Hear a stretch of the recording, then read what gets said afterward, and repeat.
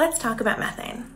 Methane is the main component of fracked gas, sometimes called fossil gas or even natural gas. And while methane does occur naturally, there's nothing natural about the way that fossil fuel companies have been allowing it to leak into the atmosphere and speed up climate change. You see, methane is an extremely potent greenhouse gas. It's 86 times worse for warming our environment than carbon dioxide.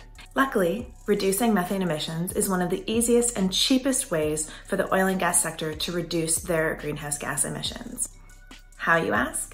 One way is by eliminating venting. Venting is the harmless word we use to describe when an oil and gas company intentionally releases unburnt methane directly into the environment. There are many reasons why a company might do this. They're disposing of unwanted gases that came up during the fracking process, or they need to depressurize their system. All of these are convenient for the oil and gas industry and disastrous for our climate.